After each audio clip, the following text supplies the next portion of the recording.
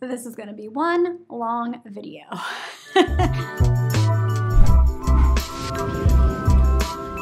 In 2022, I tested a lot of period products. In this video, I'm gonna rank them from the one that worked the best for me to the one that worked the worst. And out of this entire bunch of products, I have to say, there wasn't really a loser in the whole bunch. Even the one that I thought was a gimmick actually still kind of worked for me. So stick around to find out which one that was. Hi, if you're new here, my name is Kim Rosas. I run periodnirvana.com, which is an educational resource to help you succeed with menstrual cups and discs. Our biggest resource is the quiz. You can take that to find which cup or disc is going to be the right fit for you.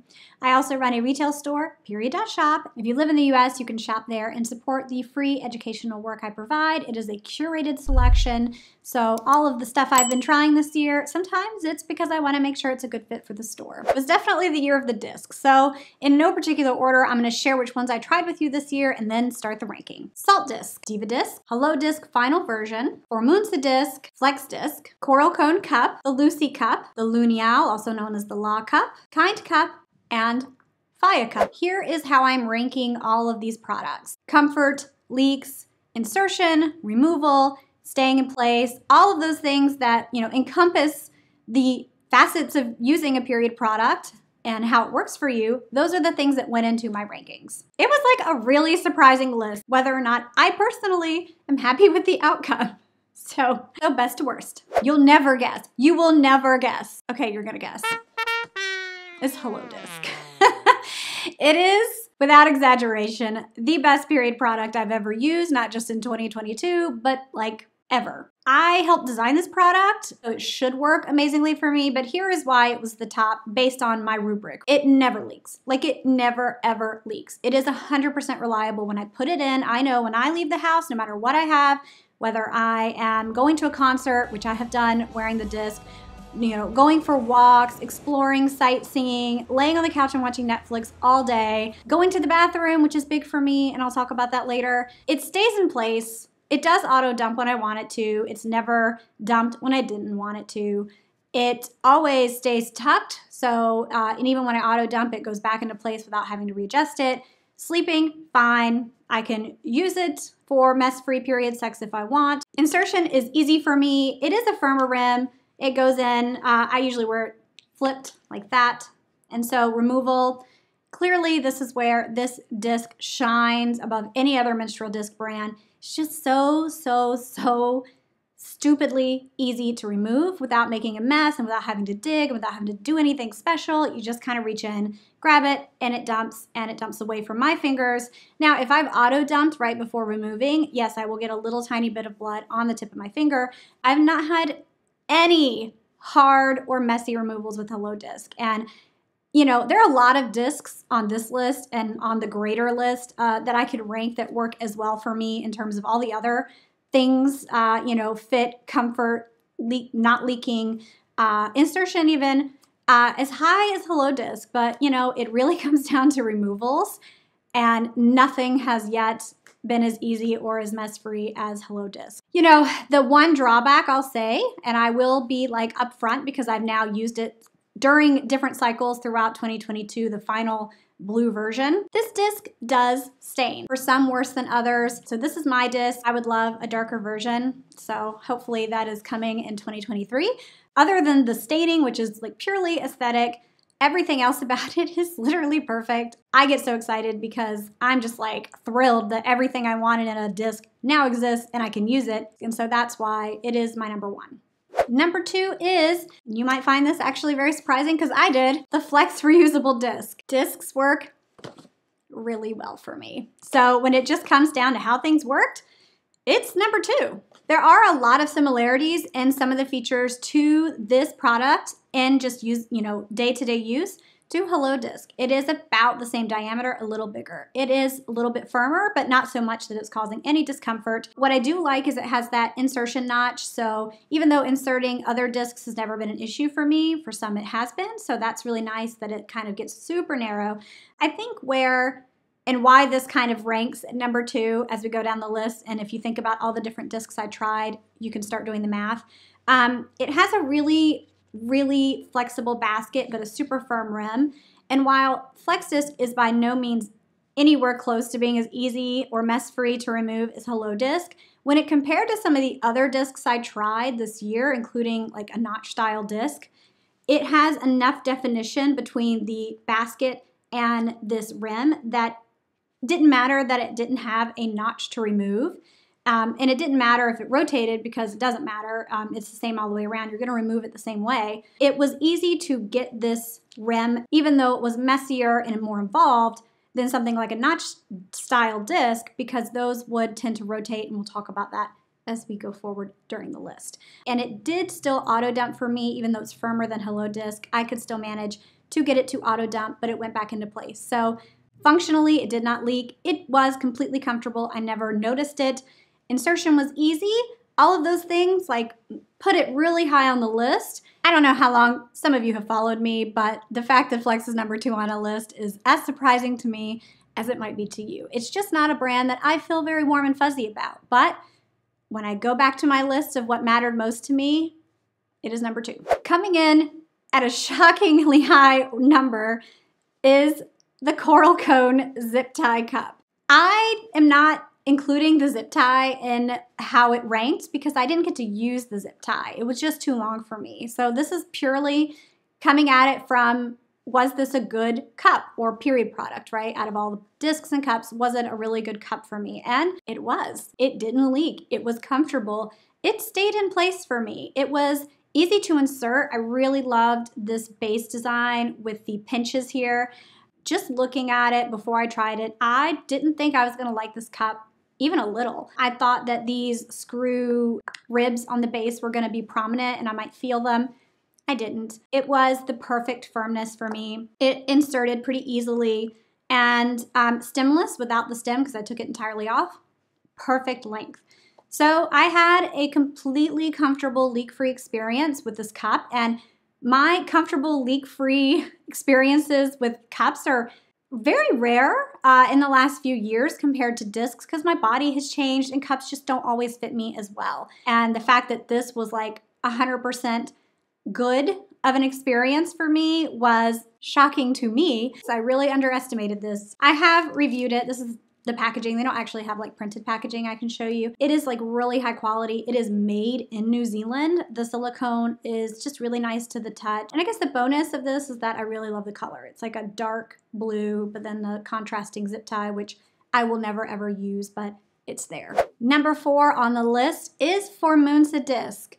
This one was a really fun one to review and a really fun one to unbox. It is a Taiwanese brand, and I now think that they refer to this as their regular. This product has a full-length review, which I will be posting soon. But for now, let's just talk about the features. It is an oval disc, a little bit larger than Hello Disc, just to reference like my top product. What I think is the differentiating feature of this product is that it has 1, 2, 3 inset notches around the rim. So when you think about notch style discs, the notch is meant to be there for you to remove it, but oftentimes it can rotate, meaning that you have no notch.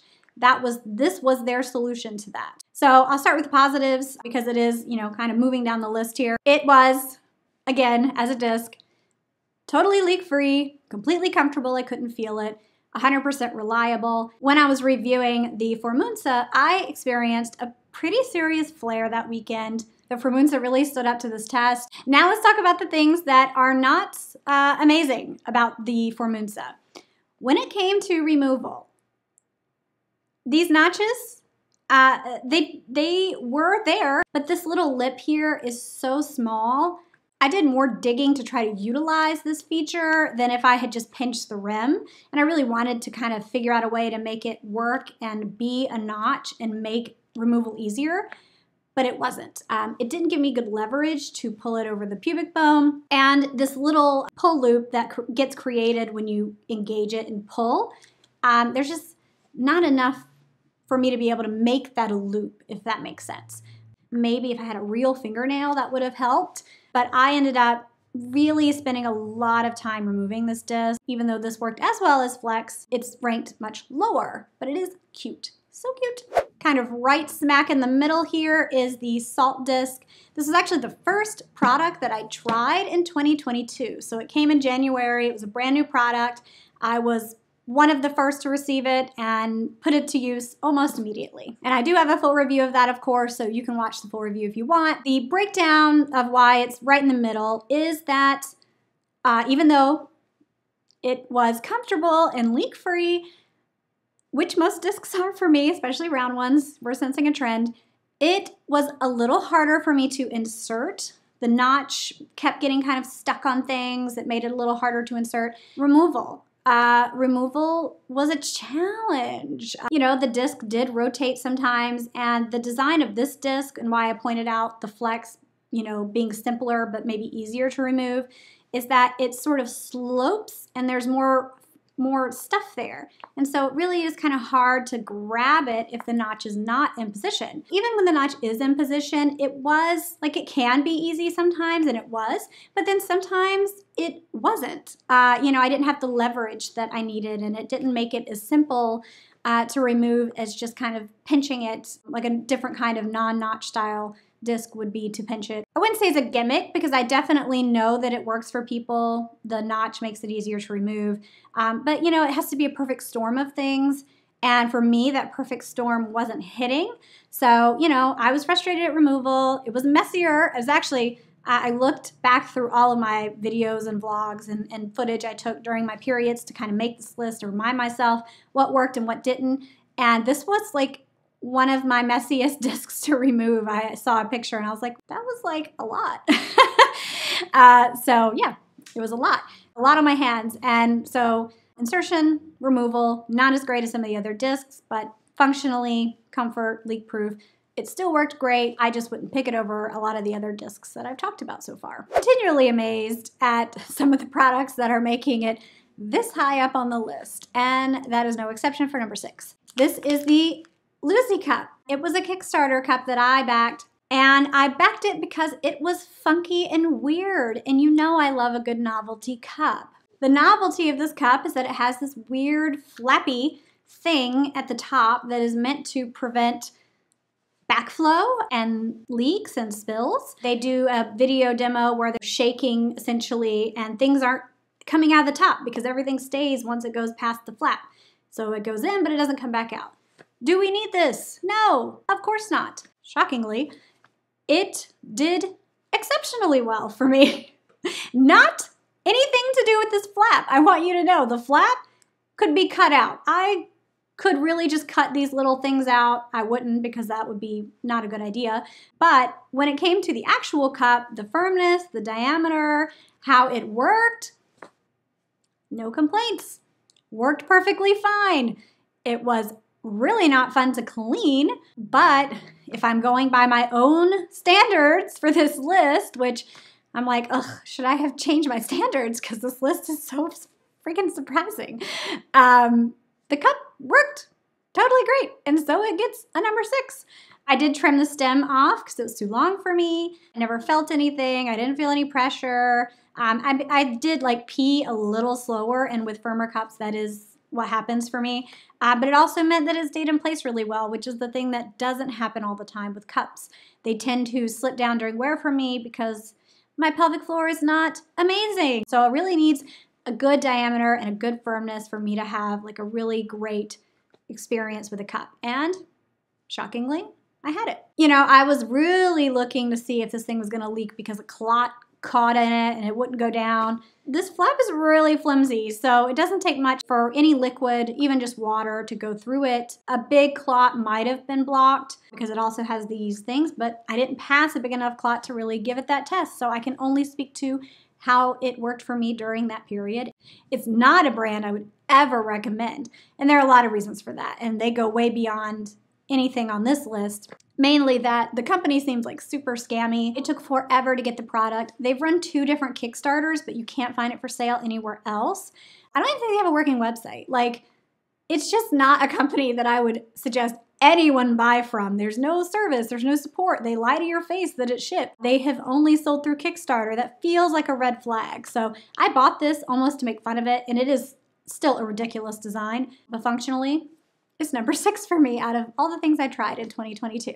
Coming in at number 7 is the Diva disc. The things that make this a really cool disc are the things that made it not work for me. The fact that it's an oval, it just did not fit me as well. It is soft, and I think even the leak-proof shield, which is a cool feature, all of those things combined ended up leading to leaks, and also it was so soft that it kept slipping out of place for me. So comfort-wise, you know, when something is lower in your vaginal canal, not only does that mean it might be leaking soon, but also it means that it's not comfortable. You can start to feel it and you know, like, oh, I need to go fix that. When I'm thinking of the most reliable products that I know when I leave the house, everything is amazing.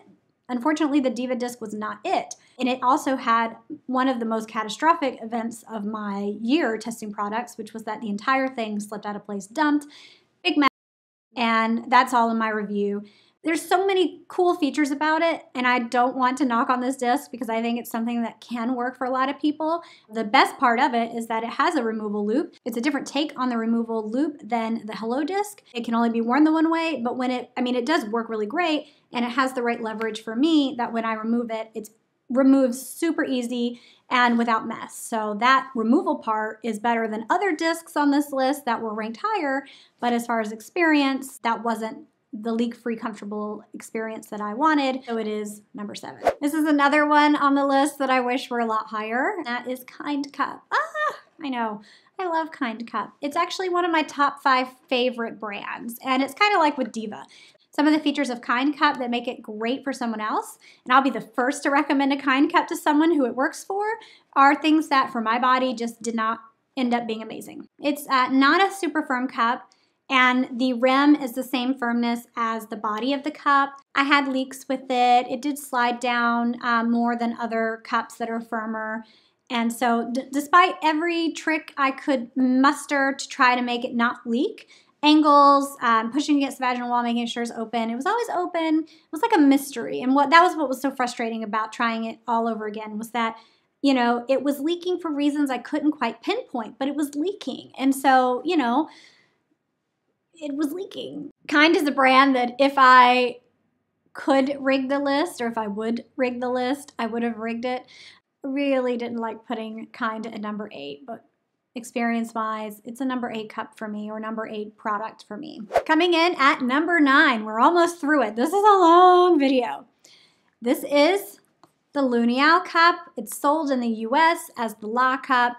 And I tried it because it was a cup that I was considering bringing to the store. And actually, I'm not saying I'm not going to bring it to the store because it has like so many features that I love. And in fact, on paper, I thought this cup was a total no-brainer, gonna work for me cup. I was so confident. I looked at it and all the things about it were things that Kim would love. It has no stem. Kim doesn't like stems. It has this cool pinchy bottom grip, which I've liked in other cups.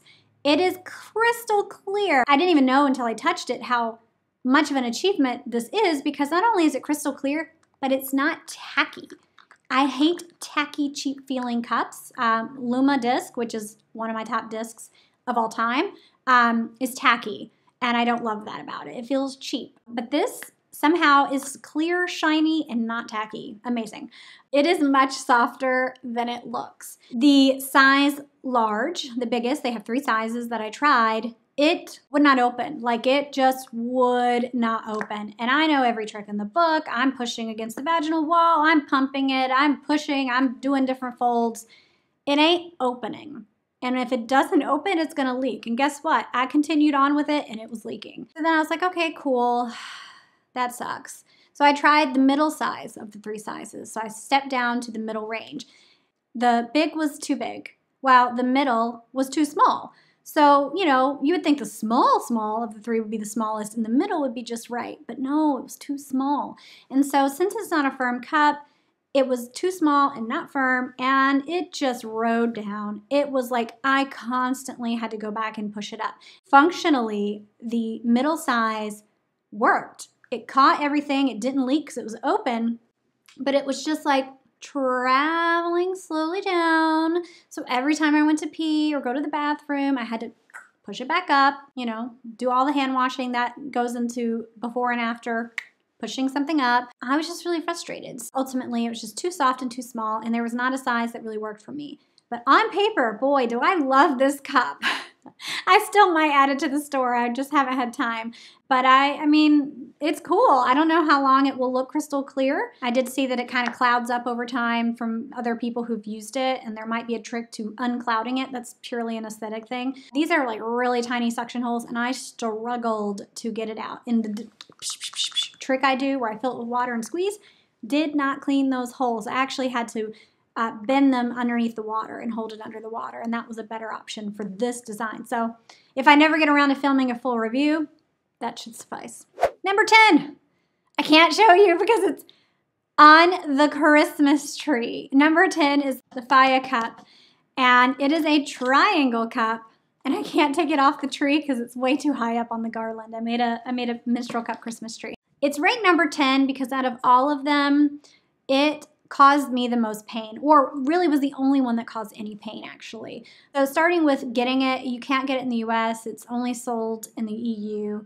And I have my ways. Hilariously, this cup came in like a box this big. It was like 2 feet long and like this deep for this. So that was not the best first impression. And I ordered it purely because it was like a novelty. I love novelty cups. They're so fun to me. And I'm always trying to figure out, is it a gimmick or is it like a really cool thing no one's ever thought of? And like this design is going to solve every problem. Like so far, I don't feel like any of the gimmick cups have solved every problem with their wacky designs. Sometimes they strike it out and it doesn't work at all. Sometimes they really, work regardless of the weird choices. Sometimes it's somewhere in the middle. This is somewhere in the middle, but it actually worked for me. It fit, it didn't leak.